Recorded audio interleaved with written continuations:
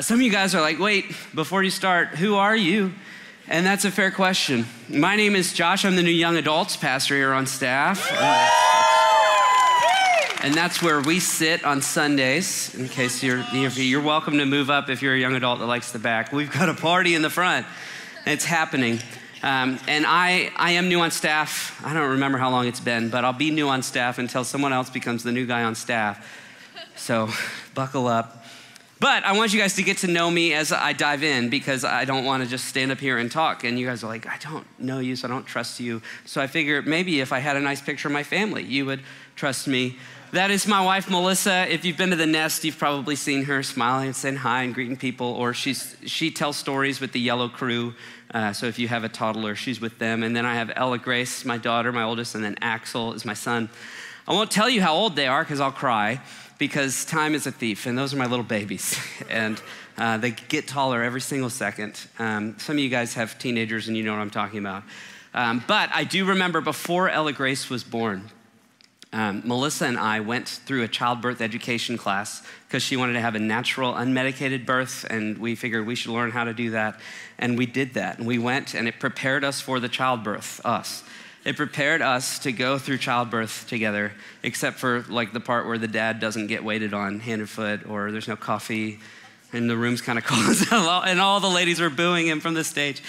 But it was a course designed to get you through the childbirthing process. And then after she was born, we stayed at the hospital, and then the next day, I pulled the car around front, and there was a police officer from Fort Worth Police who helped check my car seat, make sure it was good, and it was good after he adjusted it and made it good, and it was good. And then they put the baby in the car seat, and the car seat in the car, and then you peel out of the parking lot going 5, 6, 7 miles an hour. And then you get on the highway, and you're cruising up to 20 miles an hour, and you get off the highway. And the craziest thing happened. We walked into our house, and we put the baby down and the diapers down and all the stuff, and get mama situated on the couch.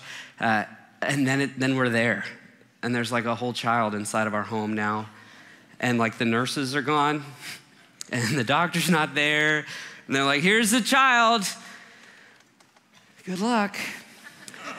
And I'm kind of like, now what? Like, they didn't teach us this in childbirth education, because the childbirth happened, now the birth child is here in my home. We have a whole new life inside of our home. And so that meant like everything changed. I couldn't put my coffee cup on the coffee table anymore. That's too low. And I couldn't sleep when I wanted to sleep. And I couldn't eat when I wanted to eat. And I couldn't listen to music when I would. Like, everything changed because there's a whole new life inside of my home. And some of you guys get it. Like, you've got a roommate that just moved in, or maybe it's an actual child, or maybe you're just going through a new phase of parenting an actual child. Whatever it is, like, new things, new lives impact our life. And as we respond to last weekend, which was Easter, we're responding to this new life. And we have to ask ourselves, like, now what? Like, everything is different. So if you were here last week, we talked about the good news is Jesus meeting us, the desperate and the doubting. And we talked about Mary, and we talked about Thomas, and Jesus stepping into their lives and offering new life. To say like, no, I'm not dead anymore. I'm alive. He is risen. He's risen indeed. And all of us, because of Jesus, have that invitation for new life. But then after that, after he appeared to them and he appeared on the beach, he's with his disciples, and he gets them together. And he basically says in Acts chapter 1, verse 8, you will receive power when my Holy Spirit has come upon you, and you will be my witnesses in Jerusalem, Judea and Samaria, and to the ends of the earth. So he's telling them this, and they're still kind of like, I can't believe he's back. Wow. And then right after that, he ascends into heaven. He goes up, and the apostles are standing there just watching him go up. That's how I picture it. And then he's gone, and then 2 angels walk up to them, and they're like, what are you looking at? He's gonna come back the way that he went, but what are you looking at? And then they're gone, and then the apostles are like, now what? We've got to respond to this. And so they all gathered together in a room, in an upper room, and it's Pentecost. So Passover happened before Jesus died. That's where the Last Supper was. And then 50 days later is Pentecost. It's a season of feasts because the Jews know how to throw dinner parties really well back then. And so they have these big feasts, and everyone's in Jerusalem now. So Jerusalem's a small town, and then they add about 100,000 Jews to Jerusalem from all over the place. And they're all in town for these feasts. But that's when God decides he's going to send his Holy Spirit on the apostles. Like he said he was going to, he's now doing it. And these guys from Galilee are starting to speak in different languages because these Jews that are around, they're Parthians, Medes, Elamites, Mesopotamians, Judeans, Cappadocians, Pontians, Asians, Phrygians, Pamphylians, Egyptians. There are so many different people from so many different places that speak so many different languages. And they're saying like, well, why are these guys speaking my language? They're from Galilee. They don't know how to speak my language. Like these are uneducated fishermen, some of them, and they can't speak my language. And so they know that the only solution, the only answer, like why would they all of a sudden be able to speak my language? Well, they're drunk. That's got to explain it. Like that's the only reason that I believe. And so Peter realizes they think we're all drunk. And so he stands up and he starts a sermon in a really powerful way. He says, they're not drunk. Which is a good way to start a sermon. Not with that phrase, but answering a question that the people are asking. Like, are they drunk? They must be drunk. Peter says they're not drunk. And Peter goes on to preach his first sermon. And in the first sermon, he's basically saying, all my Jewish brothers and sisters, you should know that what you saw of Jesus, the man who walked with us and performed miracles and saved lives, and then he was crucified on the cross. You guys crucified him. He went into the grave, and then he came back. He resurrected, and he's alive.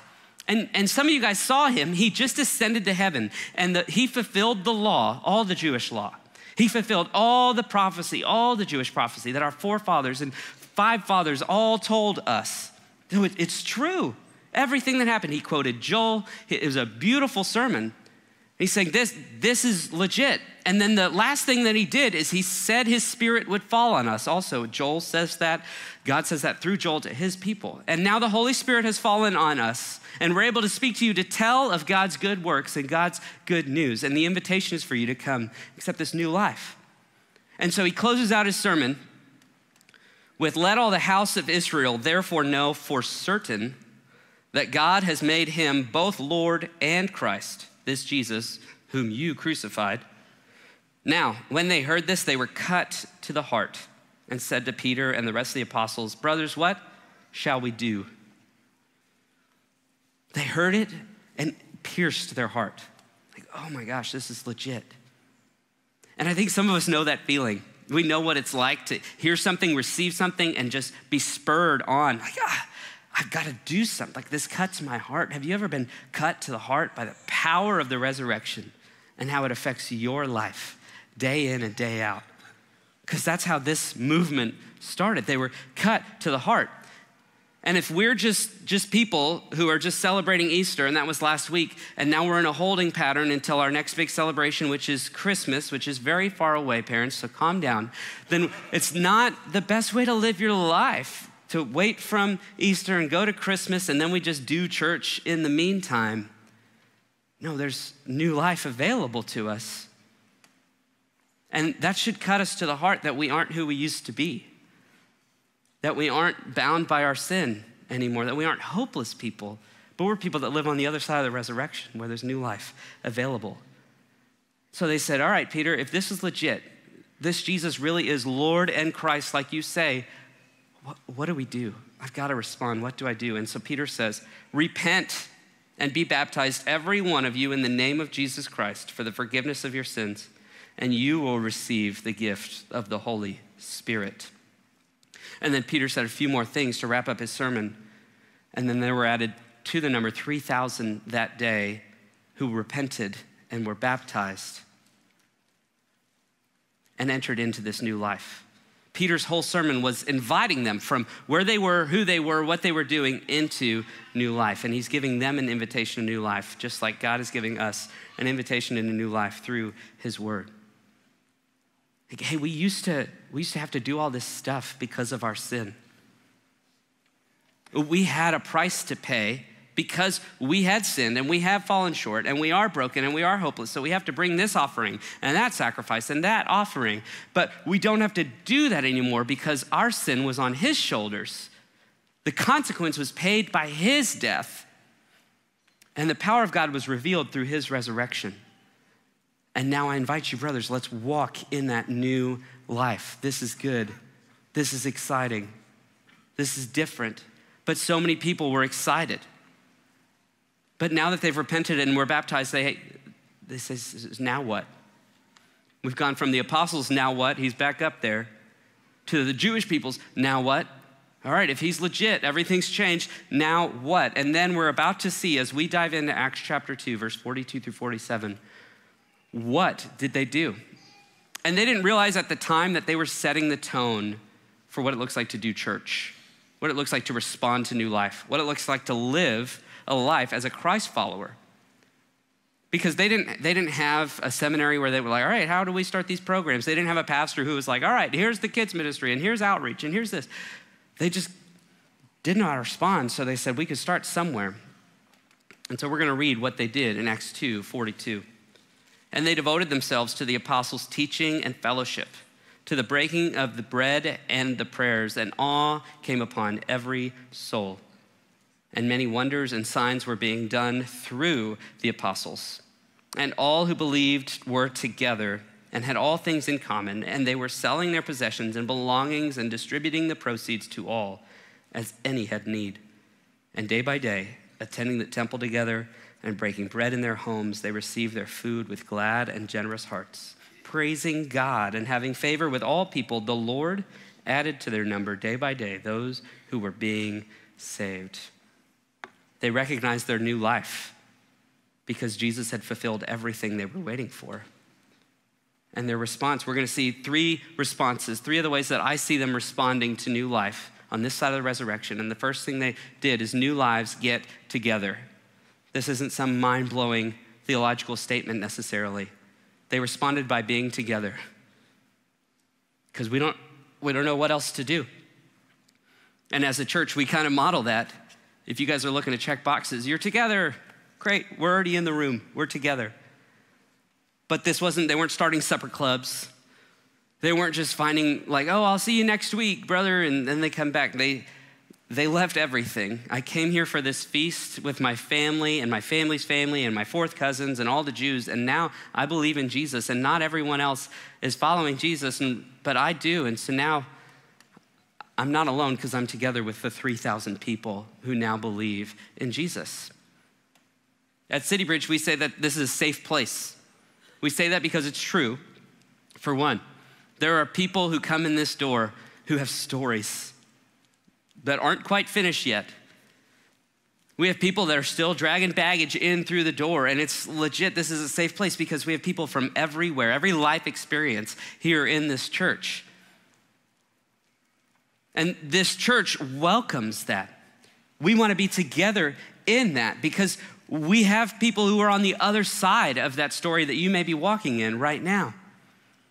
And we have people pointing to Jesus who has given us new life despite my past. And so it's a safe place to be who you are, to be in this place, to go through what you're going through, and to be met by others. Verse 44 says, and all who believed were together and had all things in common. They were together, they had all things in common, and I think that meant they knew each other. And to know each other, you have to know who's around, especially with the Lord adding to their number day by day. Those who are being saved, you have to know. And one of the things we do here is we have membership process. And Dan talked about it a little bit earlier. Like next week, we have a class where you can learn what it's like to be a member and why we do that. But the big thing is, hey, we want to be together. And to do that, we need to know who's with us, who's part of that gathering that we are forming with each other. And in our culture, we need each other. If my schedule was up to me, it would center around me. But you saw my family picture. I can't center around me anymore because of the new life in my life. But even still, I could still build my schedule around, we go around, we do different things, but it's all on my time, my schedule, my preferences. And I could justify like, yeah, we were together. As an American church, I heard a pastor summarize it really well, that we are experience rich, but relationally poor. So we're around people all the time. I take my kids to soccer and t-ball and jiu-jitsu. I'm around people all the time. And the whole time I'm there, I'm cheering them on every time I look up from my phone. But I'd much rather not talk to the people around me, which is weird because there are parents in this room who are on the soccer team with my girl. But that's the way I'm wired, to be a loner. It's like, give me my, like I'm always around people. I never get me time. But the reality is my new life has been changed by Jesus, and there are other people who have no idea what that means. And so what if I'm around other people who have been changed by Jesus, and I could be encouraged by their story? I could be spurred on by their story. I could be changed even further by their story if I would loosen up my schedule a little bit. And instead of just being around each other, I would get together because I have a new life. I'm kind of jealous because I don't live in Allen and west of 75. I still might sneak into the potluck next week. But as a church, we're setting up a time where, hey, what if we were together? What I love about those regional gatherings, it's really close to what they were doing in Acts 2. Well, what's on the agenda? Well, people are gonna bring food and we're gonna sit together and eat the food and talk to the people we're around eating food. Like, that's my kind of agenda. Like, who can't get behind that? If you wanna sneak in with me, you're welcome to. Just bring a dish to share. But that's one example. My new life has caused me to be around other people whose lives have been changed so that we could encourage each other, so that we could be known and we could have a safe place with each other, and I could share my burdens and my baggage with them, and they can pray and petition the Father on my behalf. In verse 42, and that they devoted themselves to the apostles' teaching and the fellowship, to the breaking of bread and prayers. Once we're together, we can recognize with awe and wonder of God working through our lives. They devoted themselves to the apostles' teaching. God's word teaches us how to be together. Time and time again, place and place, you read through the New Testament about how believers were together. You can read about some of the fights they had and how God would ask them to resolve those conflicts.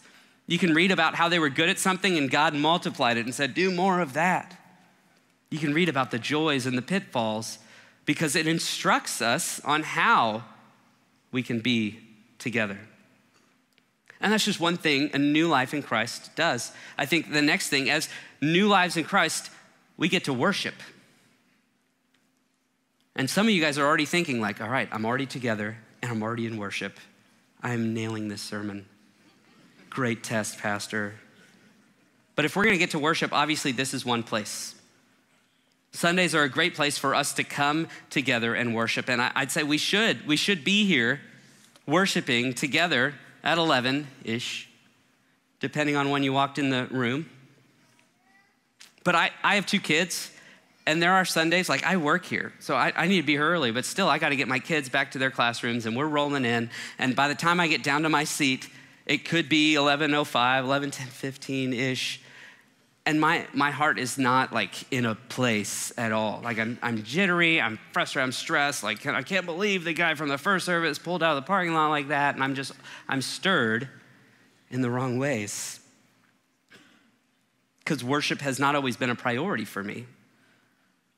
But if I have a new life in Jesus, I should celebrate that new life in Jesus and celebrate the one who gave me that new life. And that happens through worship. David Gentiles is our worship pastor. He was standing here, right here, this morning, leading us in worship. And he also teaches really well on worship. And what he teaches us is that worship should cause us to experience awe. Just like in verse 43, it says, and awe came upon every soul, and many wonders and signs were being done through the apostles. And David makes awe an acronym, AWE, adoration, wonder, and expectation. So adoration, I worship because I adore God. He's given me a new life.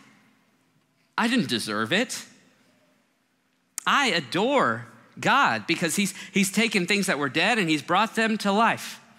He's taken things that used to define me and changed the definition of who I am. I'm a child of God. I was once an orphan and now I am his child. I was experiencing shame, but now he's given me his glory and his righteousness. And then wonder, like there's nothing that our God can't do. I sing that phrase with wonder because I've seen the things that he can do. And there's nothing that he can't do. I've been in the situations where it's like, this is too heavy to carry. And I'm white knuckling it, but I'm not getting there. And then I release it and God just overwhelms me with his provision, with his grace. So worship draws us to adoration and wonder and then expectation. Do we still believe that God is a God that's doing big things? I sing songs about them, but do I believe them? Do they cut me to my heart? Because I expect that he's going to continue to do big things. He can take bones and have them stand up and make armies. He's the only one who could do this. He could take people who are experiencing grief and mourning and loss and cause them to dance. And those may be extremes, but he can and he will keep doing that in your story, in my story, in the story of the person next to you. And so when we're drawn to worship here in this place, it should come from a place of awe. Intrinsically, we are wired for awe, with awe. There's probably a 20-year season of my life where I was in awe of the Texas Rangers. And I would build my life around that anticipation. This is the year. And 19 years of my awe being crushed and misplaced. You could also put it around my other Dallas team that I love, whose year is coming. But then last October, I was in awe. We kept going on the road where you're supposed to lose, and we kept winning and winning and winning and winning and winning. And then finally, these little Rangers won the World Series. They are presently the world champions, the best team in the entire world. I don't know if David Gentiles can hear that, but I'm drawn in awe of that. And that happened in October, and then Thanksgiving happened, and Christmas happened, and it kind of lost its wonder because it's not going to satisfy me. Even though they're going to win it again this year, I'm still not going to be drawn into wonder. Like, how do they keep doing this? Because they're going to let me down, and they're going to lose games, and they're going to lose players. They're going to make poor choices. But we're drawn to awe. There's going to be a new iPhone coming out in September, probably. It happens every year. There's going to be a new MacBook that comes out right before Christmas. They're going to upgrade the new Kia whatever, or Dodge, Ford, whatever you drive. And you're going to want it. Like, I'm in awe of these things. I want them. Because that's how we're drawn to worship. But we direct that worship at things. And I think our response to a new life, something that should fill me with awe, in Ephesians 2, it says that we were once dead in our trespasses, because that was me. And being dead in my trespasses made me feel hopeless. Like, I can't get out of this, but maybe if I try harder. And so I'd try harder. God, I want to stop doing that. I want to stop treating people that way.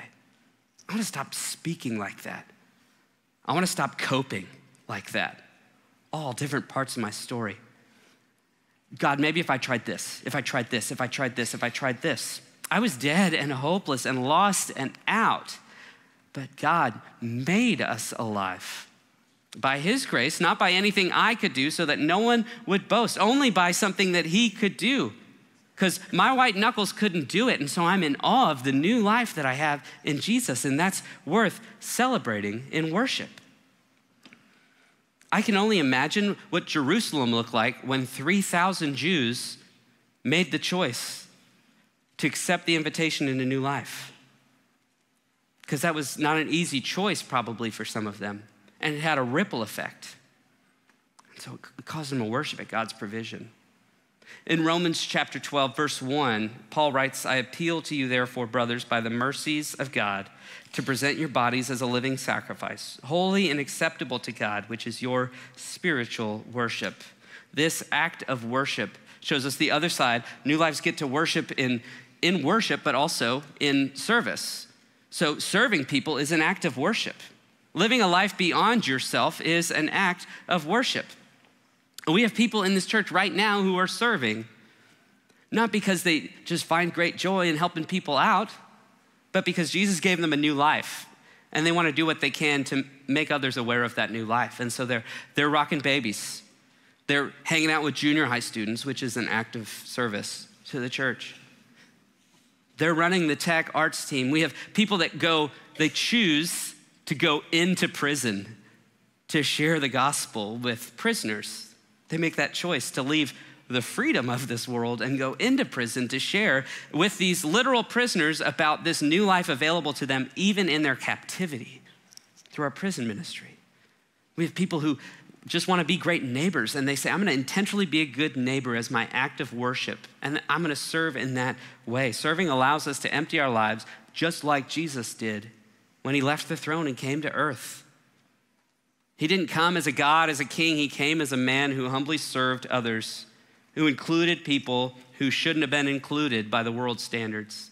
And he added value to people who had no value by the world's standards. So when we empty ourselves, it's an act of worship. Like, I'm in awe of the fact that I get to do this. Last week, I got to hang out with 17, 18-month-olds in our orange room. And there were moments, but then there were other moments where, like, oh my gosh, if there are 17 of these in here, then I can only imagine the tired, weary parents who are actually getting to go and be in worship. So I'm gonna serve the heck out of these kids. If it's 17, great. If it's 34, send help, but still great. Because they know if they're in there praying over your kids, sharing the gospel with your kids, you get to be in here, engaging around God's word, engaging in song, and that's a blessing.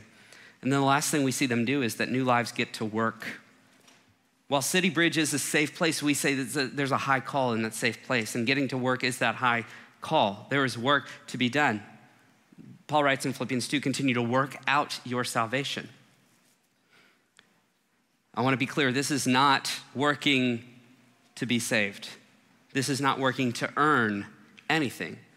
This isn't working in a way that's going to get you a new crown or upgraded countertops in your mansion in heaven. That's not the work we're engaging in. The work we see them doing is here in verse 45. They were selling their possessions and belongings and distributing the proceeds to all as any had need, and day by day attending the temple together and breaking bread in their homes. They received their food with glad and generous hearts, praising God and having favor with all the people, and the Lord added to their number day by day those who were being saved. I love the quote that says, grace is not opposed to working, it's opposed to earning. The work that we have to do is the work of an evangelist, and we see the work of the evangelist being played out. They did the hard thing.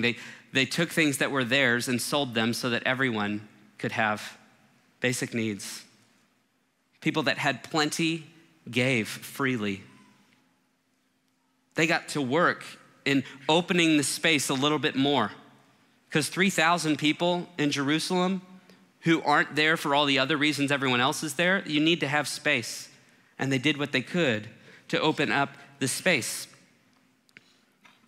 And so the work of the evangelist is the calling of the people who have a new life in Jesus Christ. When we got a new life in our home, you didn't have to guess. Our neighbors could hear in the middle of the night, someone was screaming. There was a new life in my home. When I'd take the trash out, you would see the long tube from the diaper genie. You didn't have to guess. If you saw me in public, you would ask a question like, well, do you have a picture of the baby? What a silly question.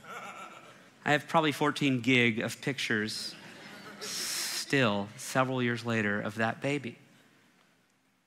My new life was not a guess for anyone, and I was willing to tell everyone about it. The work of the evangelist is a scary thing for people. If I say, I need you to go share your faith with others, some of you are like, well, that's really not my gift.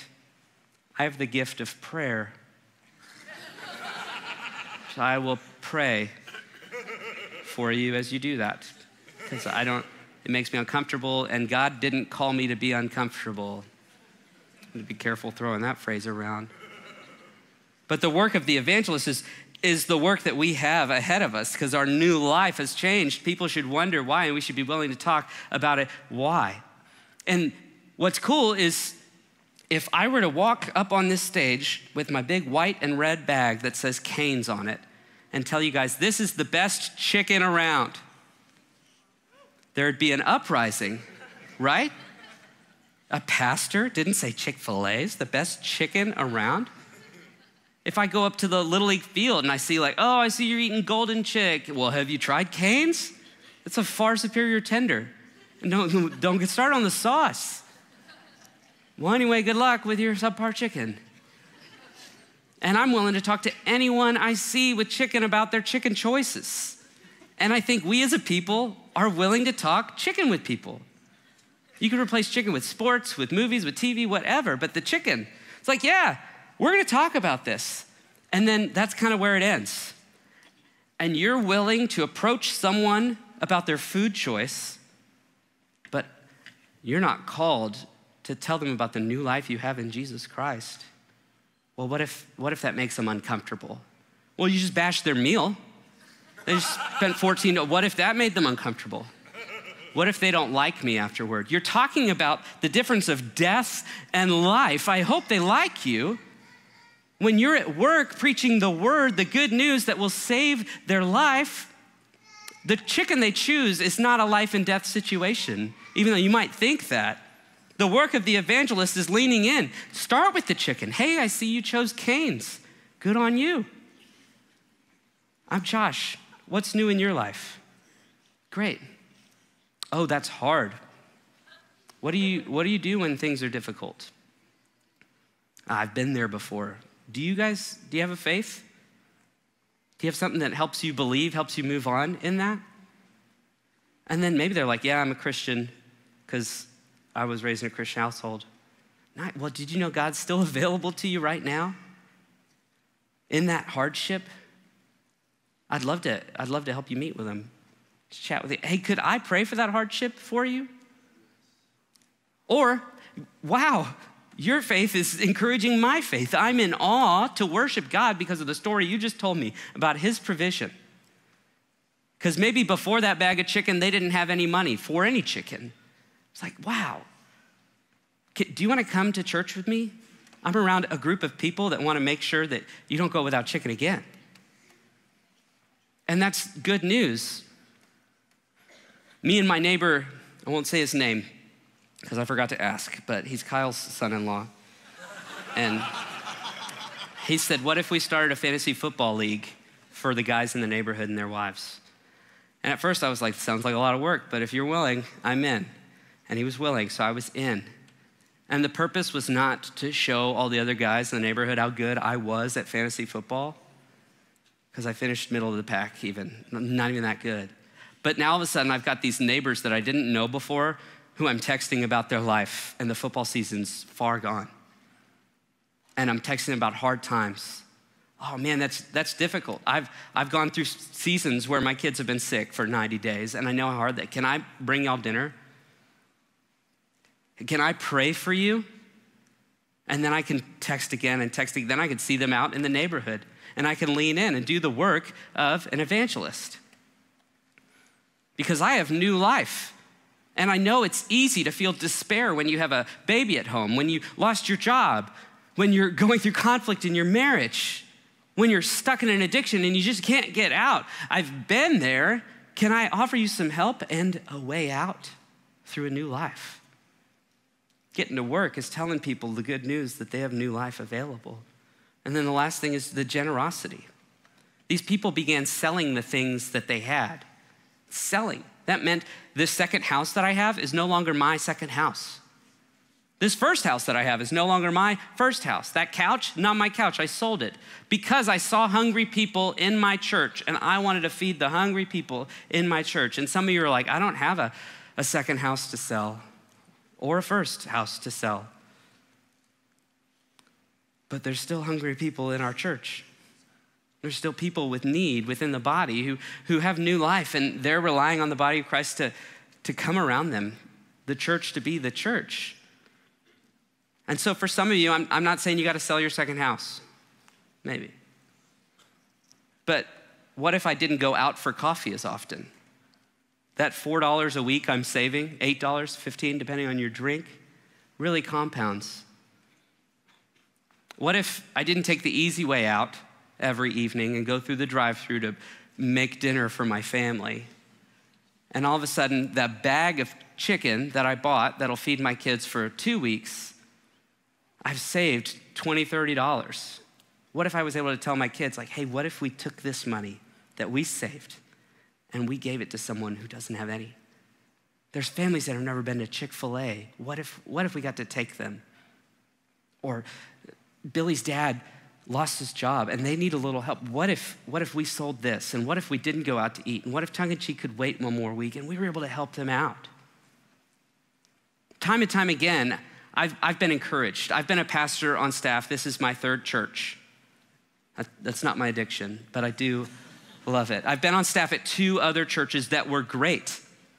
And they were great at modeling this well. But when it came time for me and my wife to choose where we want to go to church, when I wasn't a pastor anymore, it was wild. We chose this place, and it didn't take long at all for us to realize that City Bridge gets it as a church. It's like, I've seen this done well, but at City Bridge, it's done really well. They're willing to lean in and say words from the stage that other churches would not say because those words don't define them anymore.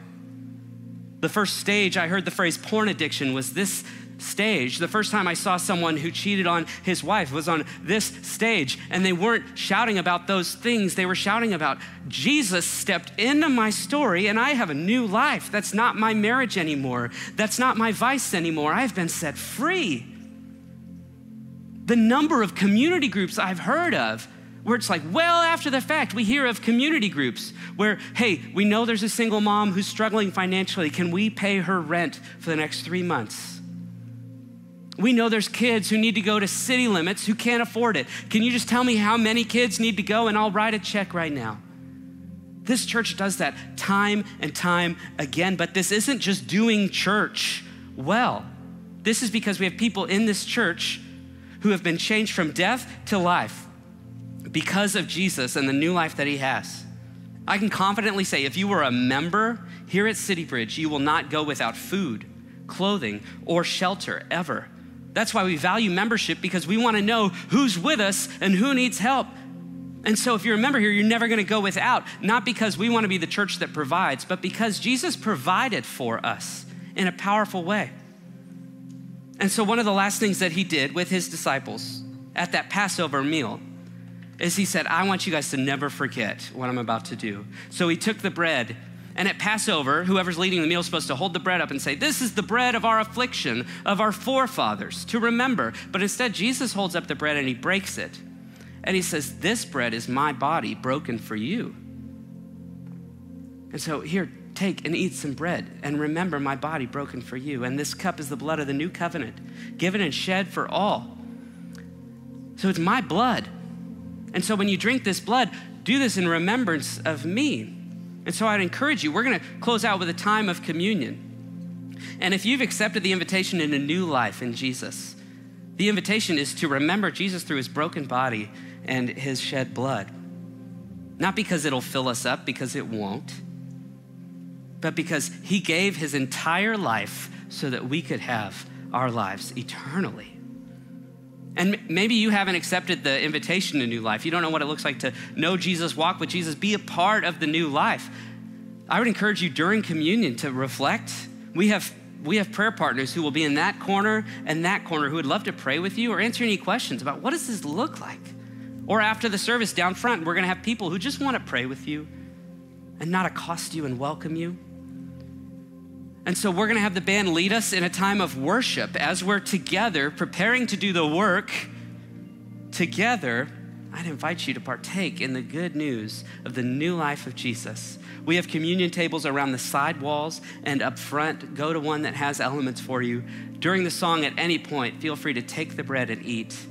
Take the drink and remember Jesus gave his life so that you could have yours. Let's pray together, church. God, thank you so much for the new life that we get because of your son, Jesus. Thank you for giving all so that we might have. Thank you for setting a model so we might follow. Thank you for helping us to see you so we might know you more. Would you bless this time as we remember you and help us to to really model well what it looks like to celebrate the new life that you give us through your Son. And it's in his powerful name we pray. Amen.